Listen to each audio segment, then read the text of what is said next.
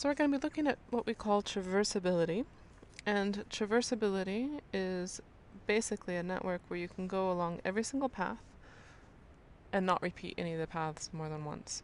So kind of like not retracing your steps. You can go along every single edge, and you do cover every single edge in the network without repeating a single edge the whole way through. And if you're thinking this sounds a lot like Euler, it basically is. An Euler path and an Euler circuit are both traversable because they both require that you can walk along every single edge within a circuit. Sorry, within a network.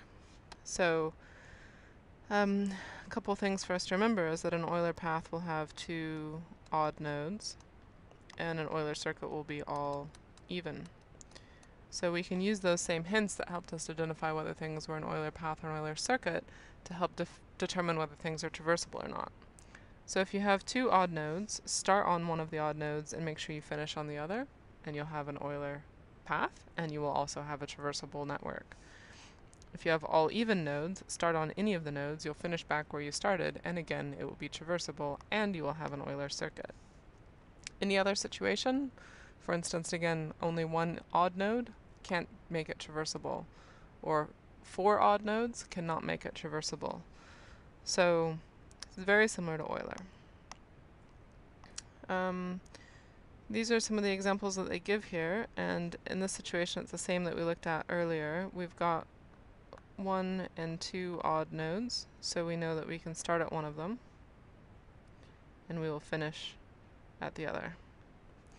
And in this situation, if you look carefully through this network, we've got 2, 4, 4, 2, 4, 4, 4. They're all even. So you could start on any node and finish on any node.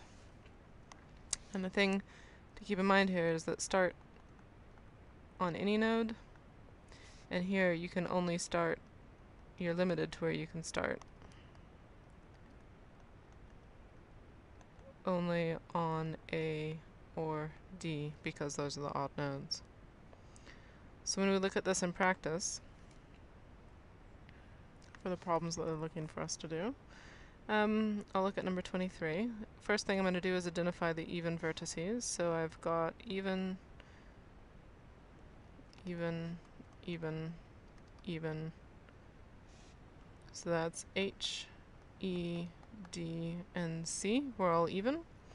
And now looking at A, it's got 3, so that's an odd one. B has 3, it's odd. G has 3, it's odd. F has 3, it's odd. So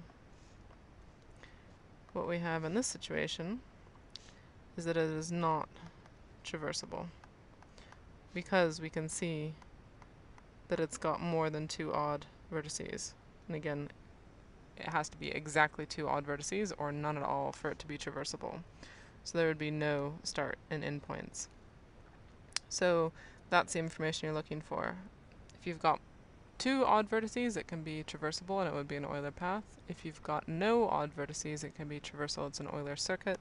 In any other circumstance, it'll not be traversable. So in this case, it's not even worth it to try and find your path through this network, because there's no way to do it without repeating yourself. On the ones that you do find that it is traversable, I recommend trying to find that path between them.